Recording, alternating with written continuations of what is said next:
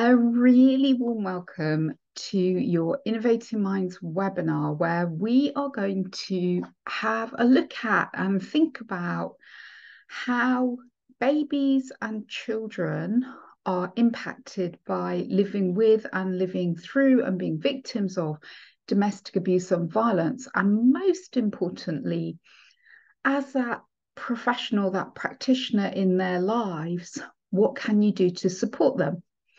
So I've got a few slides to share with you. Let me just bring them up just to give us a focus, or give me a focus, definitely, so I don't go off at too much of a tangent.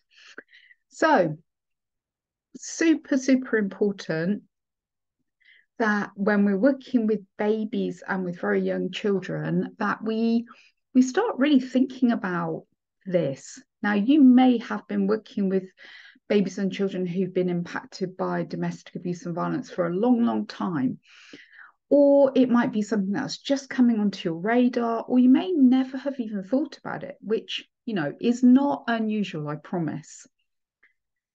So for yourselves, because you are always the most important part of this, talking about and thinking about domestic abuse and violence in any way, shape, or form may, even surprisingly for you, start to feel a bit uncomfortable, a bit stressful, a bit something you don't even have a word to describe. So maybe this is not the day to watch this webinar. Maybe you just need to pause it and just go do something that you're aware of that just makes your whole body and your brain just feel a bit more settled and a bit safer. For some people, that's taking some breath down into their body, but that doesn't work for everyone. It may be that just, putting your hands on top of your head, again, might not work for everyone, and just rocking a little bit, that just settles your system back down again. And you do want to carry on watching the webinar. So do what works for you. Please, please, please. Very important. So who am I? Well, Jane Evans. I began my career working with children in a preschool. My son was 3, he's now 32, so that was a long time ago. And there I was amongst all these amazing babies and children, but not really knowing, definitely not knowing anything about domestic abuse and violence or trauma or anything. So once upon a time, I may have been you. And I went on this huge learning journey, which I'm sure you're on yourselves at the moment, and worked for many years with very young children, then with whole families, sometimes with teenagers. So in organisations that were supporting them when they were experiencing or had experienced domestic abuse and violence, or they were in a safeguarding situation, so working in child protective services, working as a childminder, being a respite foster carer. So many different roles where I was always learning. In the last few years, well, quite a few years now, I've been working more as a speaker, as a trainer, and as a coach. And I've had the amazing opportunity to write and get published my 4 books that you can see on the screen here, all aimed at early years. So using what I've learned from the children, using what I've learned from studying about early childhood trauma, and putting it into very practical books for people like yourself. I've also had the incredible opportunity in the last few years to work with Innovating Minds, which has then made it possible to work particularly closely with the whole team, but with Dr. Asha Patel, so that we can create programs, training, and resources for people like yourselves. So enough about me. Let's get to you and your work. So whatever I'm talking about in this webinar with you, just know that nothing matters as much as safeguarding. So that's always the priority. And what I learned, certainly, on my career, especially in the early parts of my career, is it can be confusing, particularly with things like domestic abuse and violence, where we're not even always completely sure what a child is experiencing. And even though we have contact with their safe parent, we're also not completely certain about what's going on. So I always recommend having somewhere very easily to hand all the support services around you, maybe local ones in your county. Who do you talk to? Who do you go to for some advice, to just talk things through? Very, very important indeed. So knowing that any baby who is born into, so even in the womb and then born into any level of domestic abuse or violence, they can't intellectually understand it, but they feel the tension, they feel the stress, they feel what's going on in the environment around them. But of course, they can make no sense of it at all. As an adult, myself, I live with domestic abuse and violence in my adult life quite a lot. You don't even know necessarily that that's what it is. So, of course, babies, young children, no idea. But they do pick up this kind of wariness and fear. That definitely happens. And again, you being the people directly working with the babies and the children, you may be super aware of this, or maybe not so, which, that's why we're here. So what we support professionals to do and whole settings to do, because working with young children and babies is so different, is to really take an approach that's not about that child or those children. Because as you will know, working with such young beings means that you're really going to struggle to know much of the time whether they are living with domestic abuse and violence. Now, of course, you're still following all your safeguarding processes, but it's just to know that may be a possibility because the children can't tell us.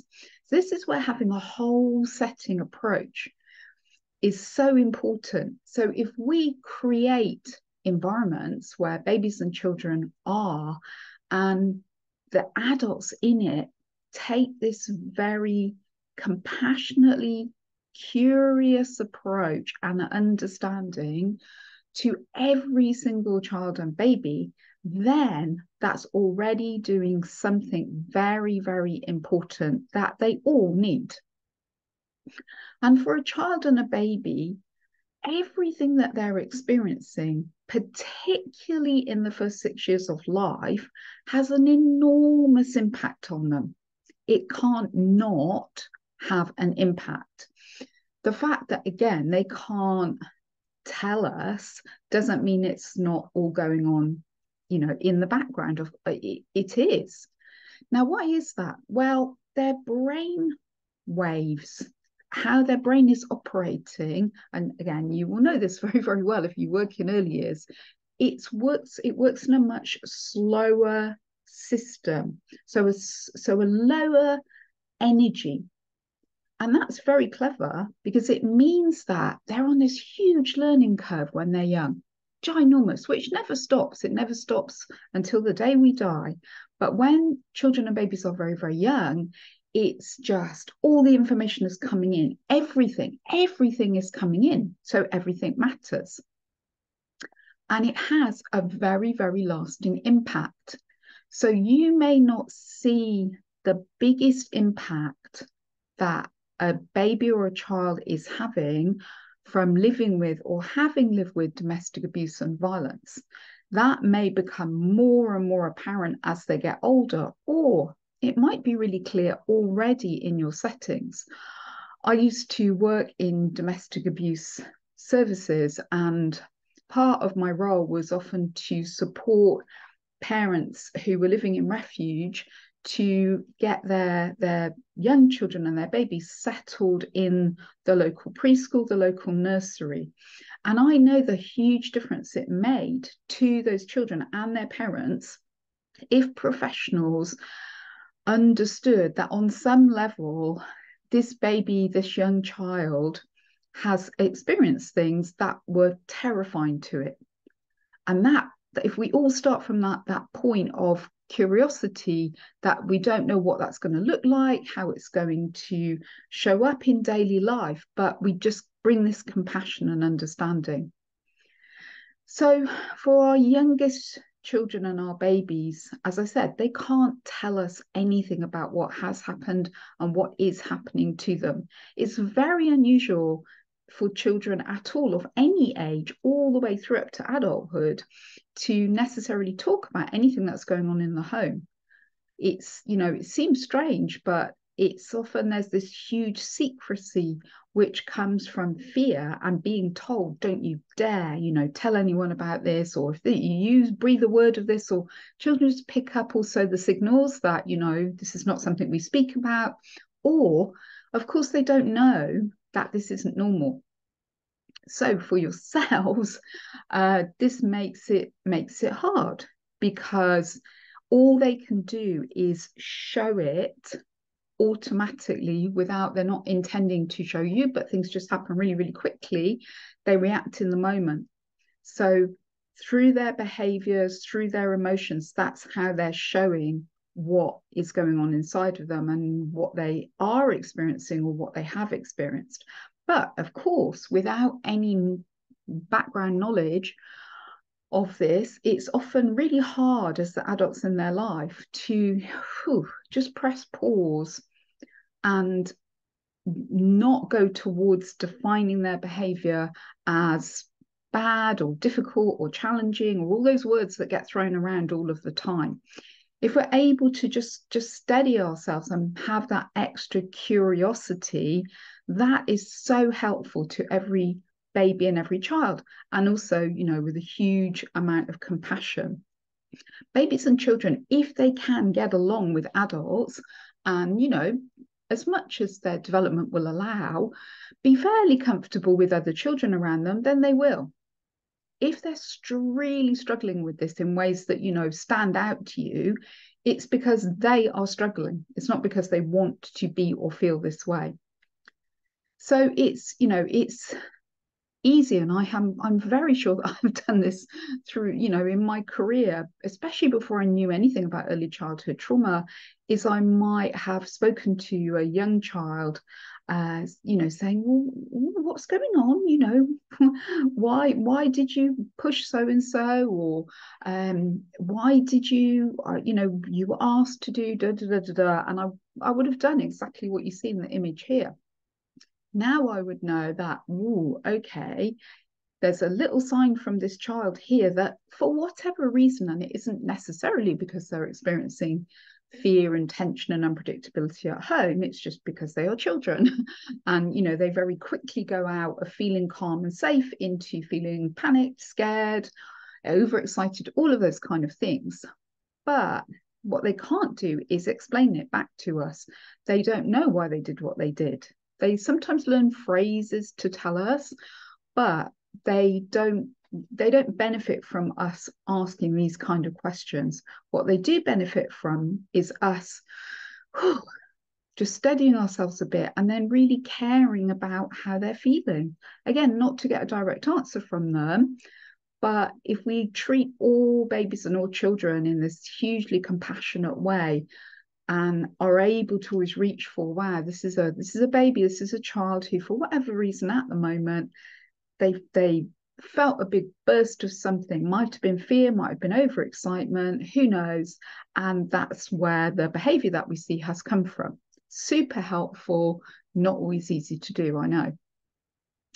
So what are these babies and these children experiencing if they either have lived with domestic abuse and violence or they are still at the moment? So as I mentioned in the beginning, you know, they pick up on the tension in the adults around them and the atmosphere. If you've ever walked into a room or somewhere, you know, maybe even work, and straight away you feel like, whoa, something is not okay here. Somebody is maybe feeling very angry, maybe stressed, very anxious. Well, we pick up on it as adults, but children and babies, it's super, super sensitive to this. So if they're living with this all of the time, and then there are particular things that happen, sometimes on a daily basis, sometimes, you know, not every single day, but there's still the tension there. But, you know, maybe there's a mealtime thing where an abuser chooses to fling the food at the wall, or force a child to eat stuff that they really hate, or whatever it is. Then all of that information about how frightening and distressing and horrible that was, every single part of it is stored inside that developing baby and child. So they don't know it's stored in them, but it is. So everything they live with, everything they don't live with, there's a stored sensory memory of it inside of them, which again isn't easy for them because they can't explain things.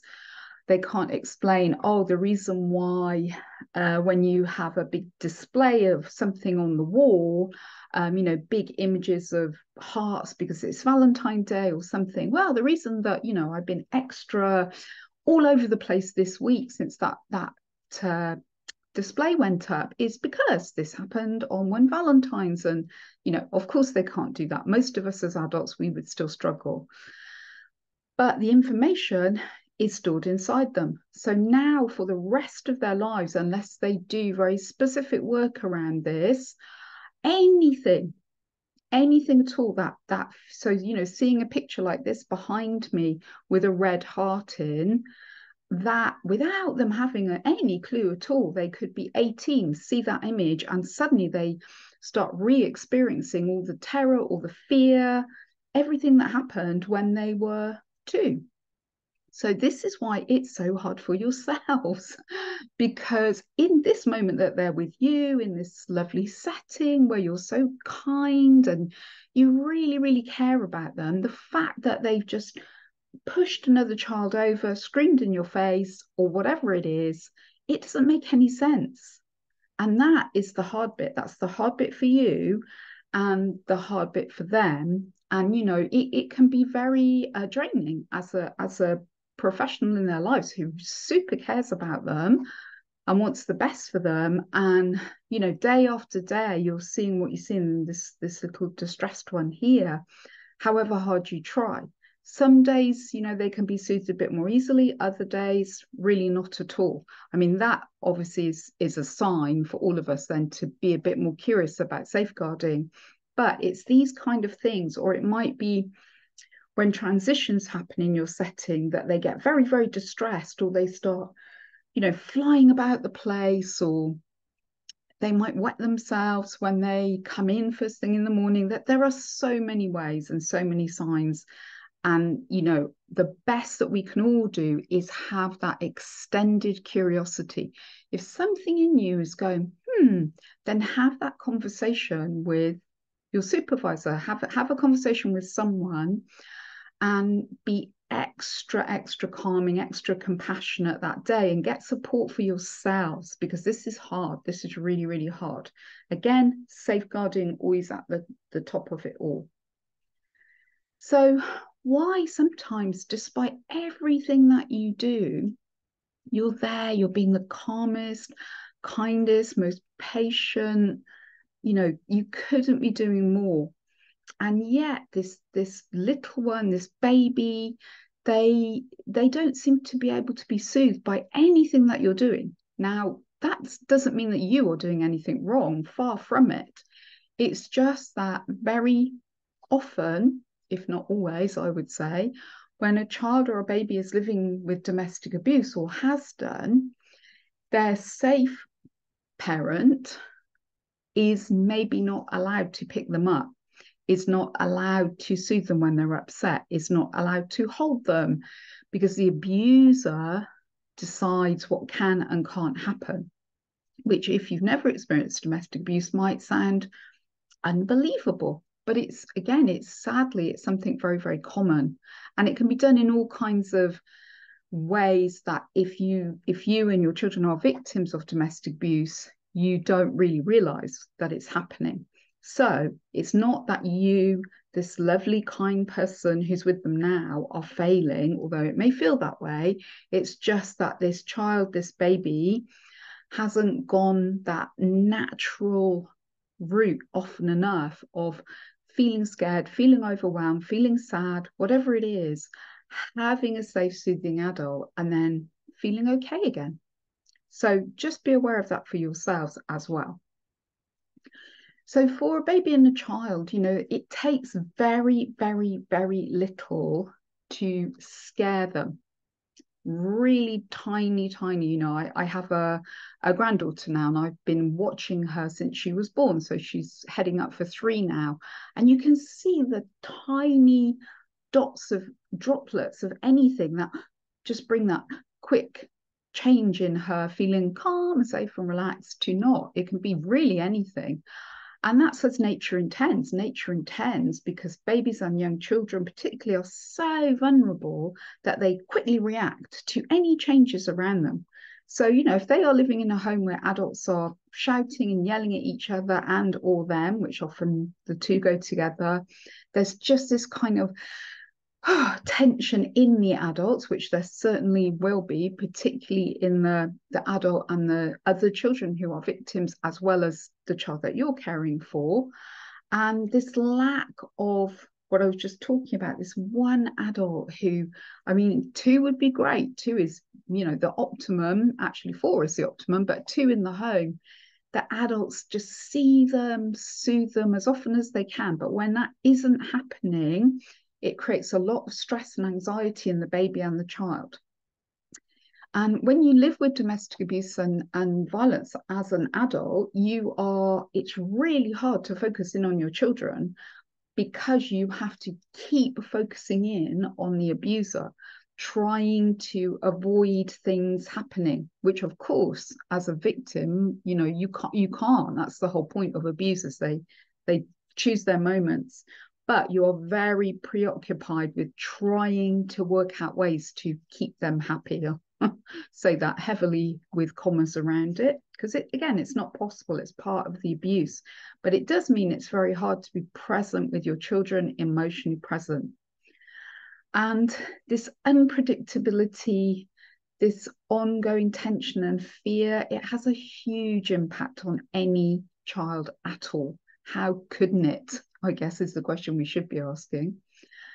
But again, thinking about yourselves and what you're there to do and how you're wishing to support the children, it isn't easy and it's not always clear what they have or haven't had in their lives. So it isn't necessarily a thought that immediately pops into our heads that this 18-month-old that we're being very kind to, we're rocking them, they keep pushing us away and screaming, and that we start to feel defeated, maybe a bit irritated or whatever it is, overwhelmed, very, very normal. That really what they're showing is their fear. They can't tell you about it. They can't tell you how they feel.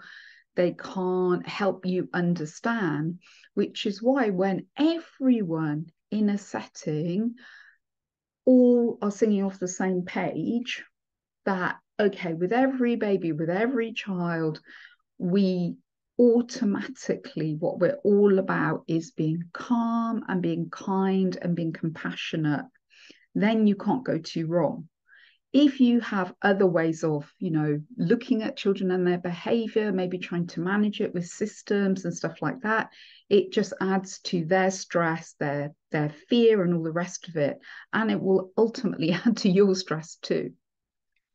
So knowing that all that happens to, around and about a child is stored inside of them, then the thing that really, really is going to matter when they're with you is that they do have experiences of adults who feel different, who feel calmer, who feel safer. Now, again, they're not going to be able to say that to you, gosh, you feel very calm and safe to be around.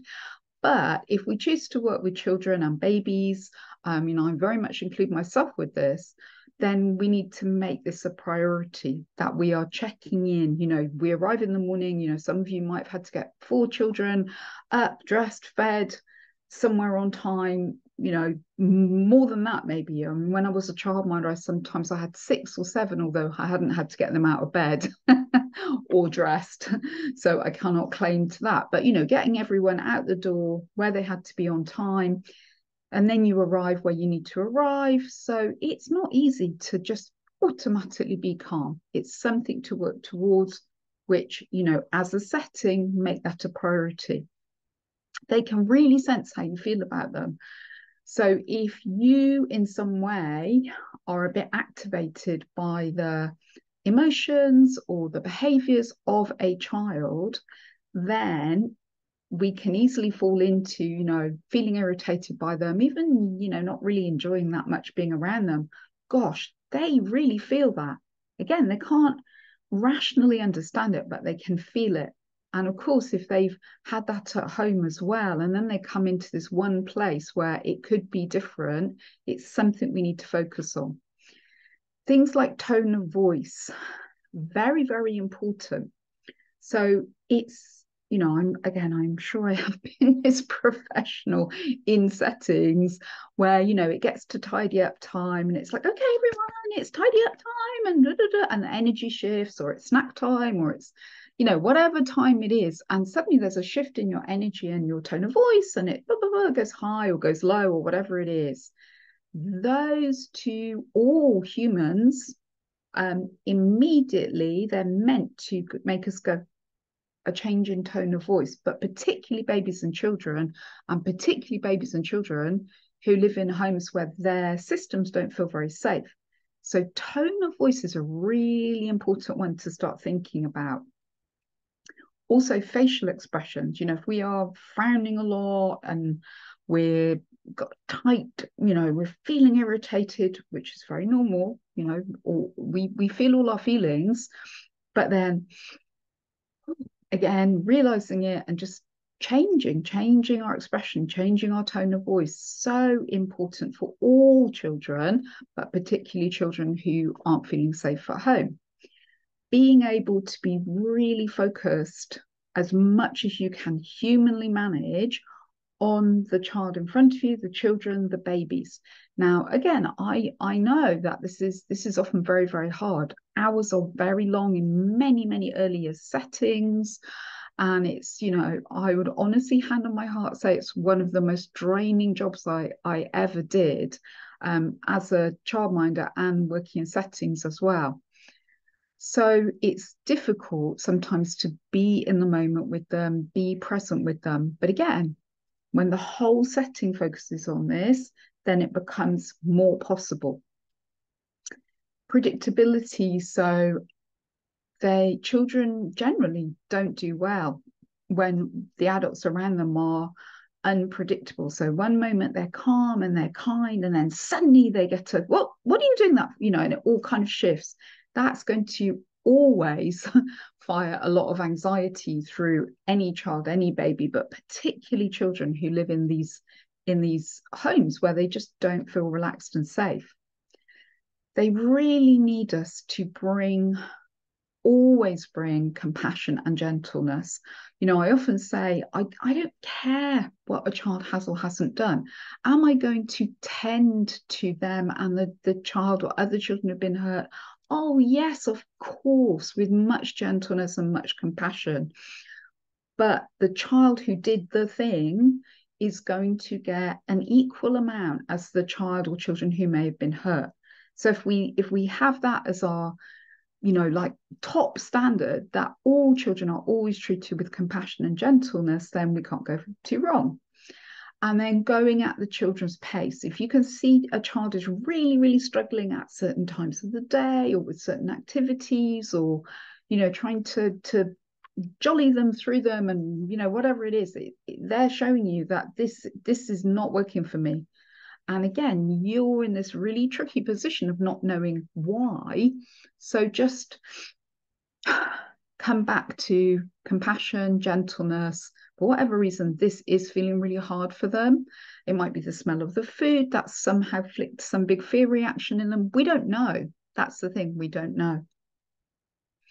So the super good news always is that you are honestly the best news ever.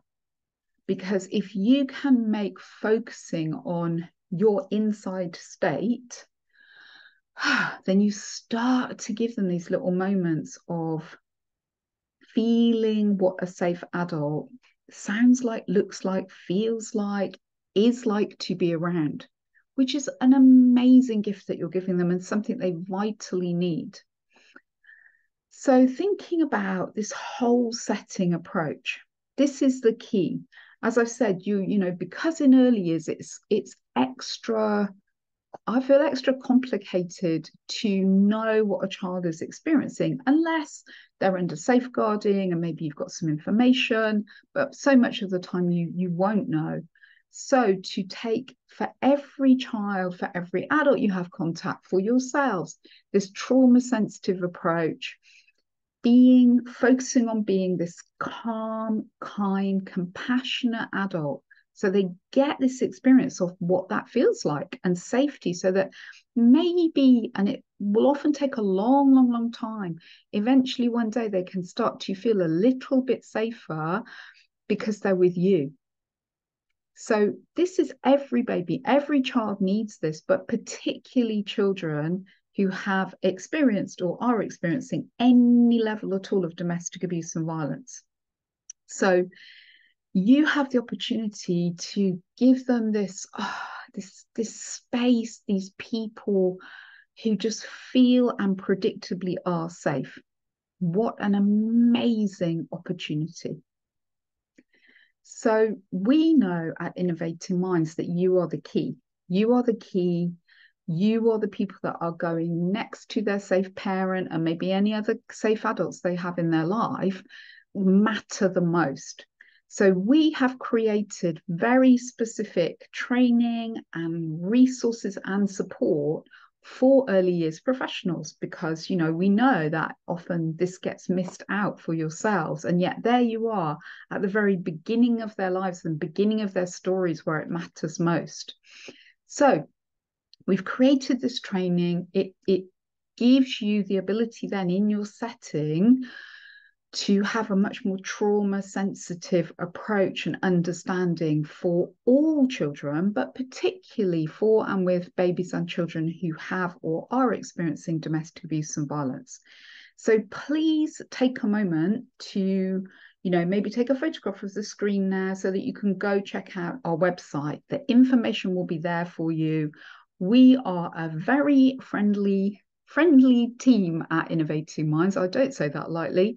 And we love to support you on your journey.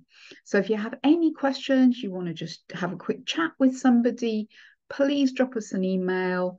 It's never going to be a bother to us. We love talking to people like yourselves because we know that you are the people who are there in the children's lives. So just some insights there, and you know, bought with much compassion for yourselves, because as I said at the beginning, as someone who spent many years working with very, very young children, it's this is the most important part of their lives. Of course, all of their lives matter, but you're in at the part where their brains and their body systems are still really, really rapidly developing. Of course, they'll be developing the whole of their lives, but this part where you are is the key part, which means you are the key people. So take care of yourselves.